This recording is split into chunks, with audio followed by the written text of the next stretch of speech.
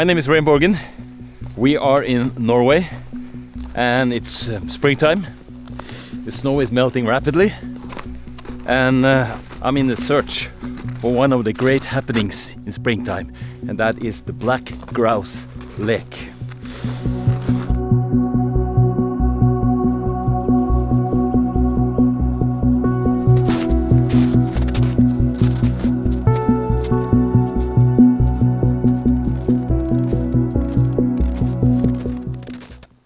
So I reached the bug.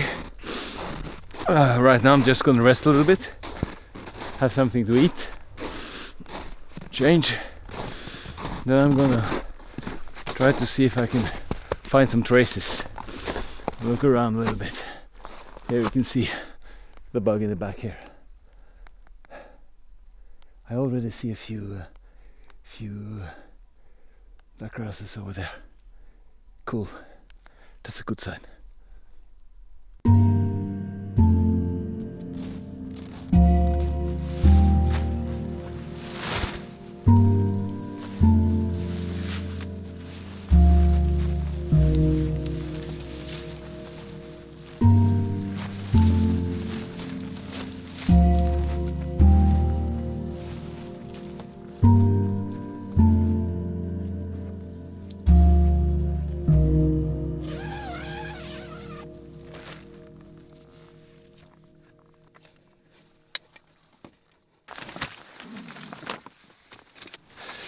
Didn't take long.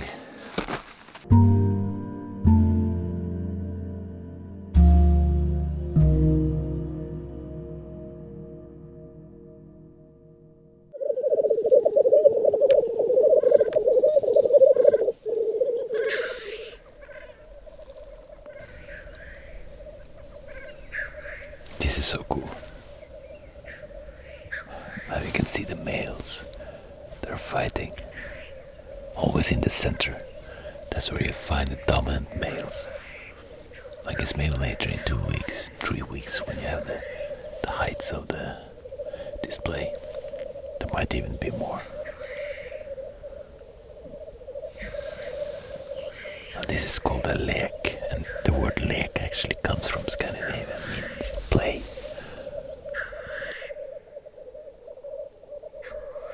When they're fighting like this, you know, they spend a lot of energy on fighting.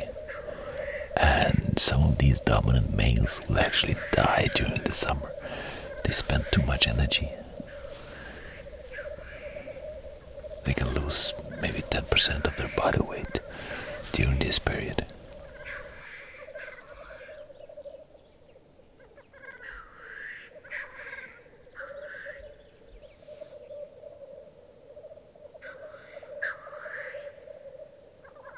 The coolest thing is still when you wake up in the morning, it's still dark, and you can hear the sound, the doe-like sound, the whooshing, etc.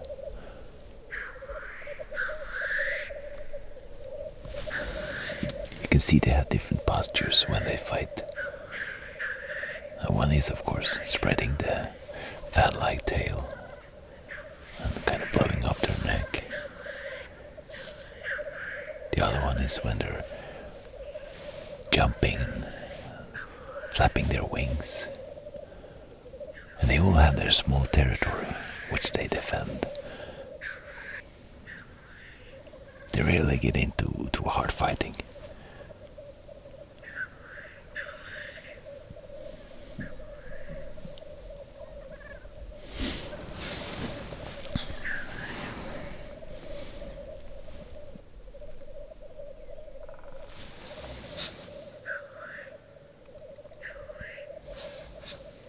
So you see the young one there who's running.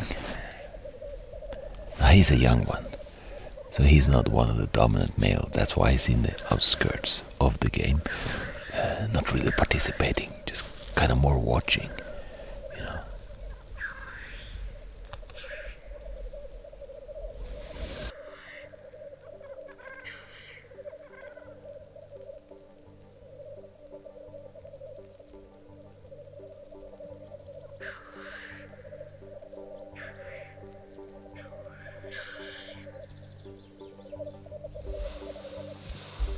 Just nearby now, there's a kestrel.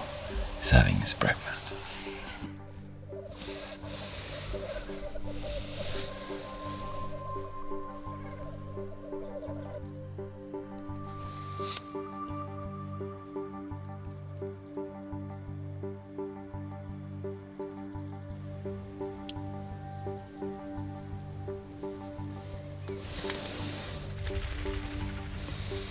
When they leave the flock.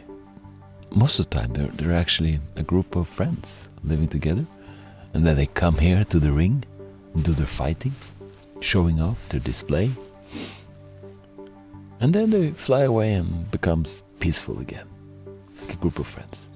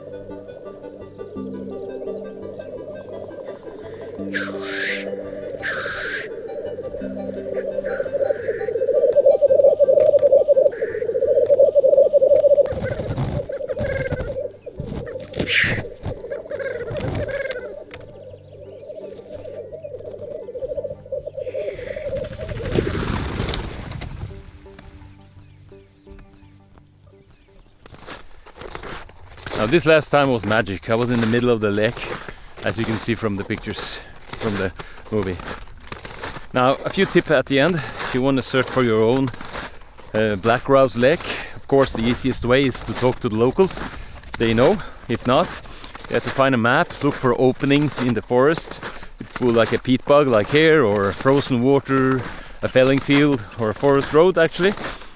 And you just have to be at the site before sunset, before dusk, and then early in the morning, maybe like 1 hour before sunrise, before dawn, you'll see if you found a place. So good luck, and well, thanks for watching, and hope to see you in the next adventure.